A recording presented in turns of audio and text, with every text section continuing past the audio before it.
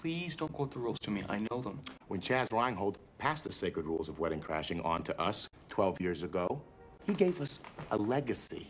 What the fuck do you want? Chaz Reinhold is not a kook. Matar the meatloaf! Fuck! Rule number 1, never leave a fellow crasher behind.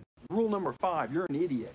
Rule number 6, do not sit in the corner and sulk. It draws attention to you in a negative way. Draw attention to yourself, but on your own terms.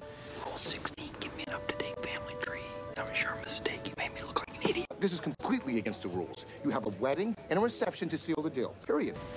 Rule number 32, you don't commit to a relative unless you're absolutely positive they have a pulse. That was my first Asian. Rule number 76, no excuses, play like a champion. What's the rule about walking away? Never walk away on a crasher in a funny jacket. Rule number 115, you're an asshole.